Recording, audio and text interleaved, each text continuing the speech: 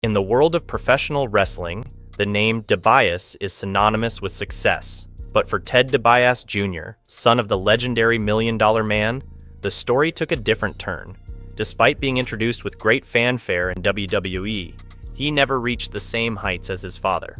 After being part of the Legacy Group, his career dwindled, and an attempt to adopt his father's character only made things worse. DiBiase Jr. ended up relegated to the lower card, facing personal battles with depression along the way. And now Ted DiBiase Jr. and several others associated with his companies were sued by the Mississippi Department of Human Services for allegedly stealing over $2 million in welfare money.